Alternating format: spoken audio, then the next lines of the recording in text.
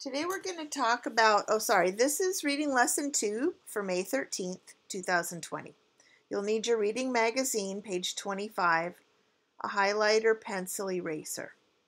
Today we're going to talk about you can get information from the text even if it's not explicitly stated. Some of the information is handed right to us on a silver platter. Some of it we have to make inferences and figure it out ourselves.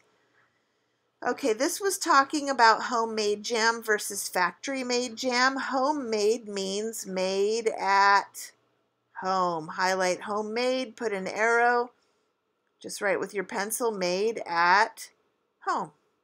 The flavor of homemade jam is, I circled it, fruitier. Fruitier. Look, the factory jam, the homemade taste is lost. It's not as fruity. How sad is that?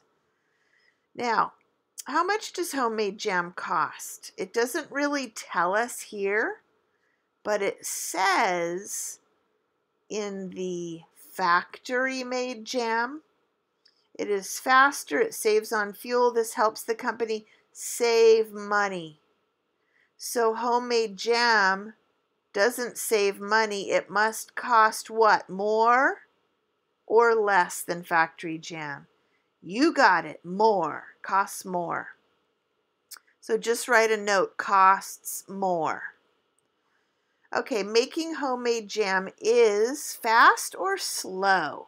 It doesn't tell us here. But here it says that the factory is faster.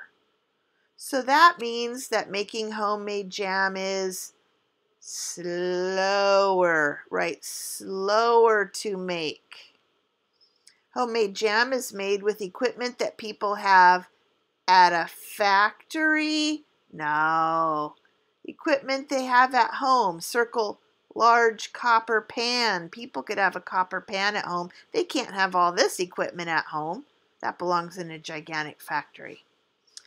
And lastly, homemade jam is made in small or large quantities. Well, it says that the factory can produce large quantities. Look how much jam they're making.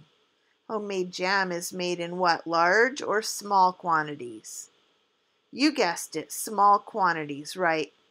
Made in small quantities. You don't have to write all this. Just make notes around here.